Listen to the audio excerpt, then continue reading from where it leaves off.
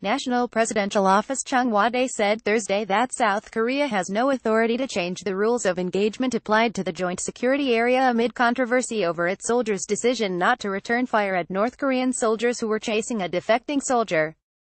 A Cheong Wa Dae official said the authority to change the rules falls under the United Nations command. The UNC assumes operational control of the JSA, where the North Korean soldier had crossed toward the uncontrolled area under about 40 rounds of heavy fire from his former comrades. "We could raise our opinion, but we have no authority to change the rules," the official told reporters under the customary condition of anonymity. "It's under the authority of the UNC. The Defense Ministry doesn't have a say in the matter." The remark came after the report that the Defense Ministry is seeking to consult with the UNC to apply South Korea's own rule of engagement to the JSA when North Korea poses a direct threat to South Korean soldiers as they did during the incident Monday, Joint Security Area.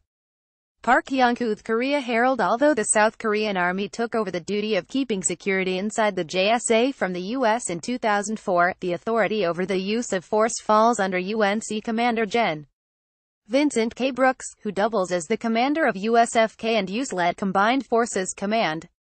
The official also downplayed the remark by President Moon Jae-in, who told his presidential staff that a change to the rules of engagement is worthy of discussion after being briefed about the shooting incident Wednesday. "It was more like raising his opinion, not issuing an order," the official said. He made observations from the perspective of average people. Now that the president has made remarks, there could be further discussion with the UNC. President Moon said that if North Korea fires its bullets across the border, the general public expects the rules of engagement to require South Korean soldiers to at least fire warning shots toward North Korean soldiers. Located inside the 4-kilometer-wide demilitarized zone, the JSA is jointly overseen by the UN Command and by North Korea, with South Korean and North Korean border guards facing each other only meters apart.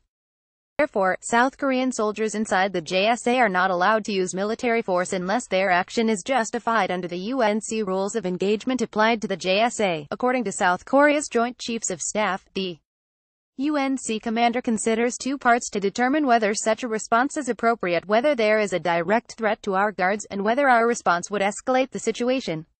JCS Chief Director of Operations Gen. Soo-hyuk told lawmakers Wednesday. The soldier, whose rank and identity have not been disclosed, underwent a second surgery Wednesday at a hospital south of Seoul. The surgery was successful, but he is still in a critical condition, according to Dr. Lee Kook-jong, who performed the operation. By Yo Jun-suk, Jason Eo at HeraldCorp.com.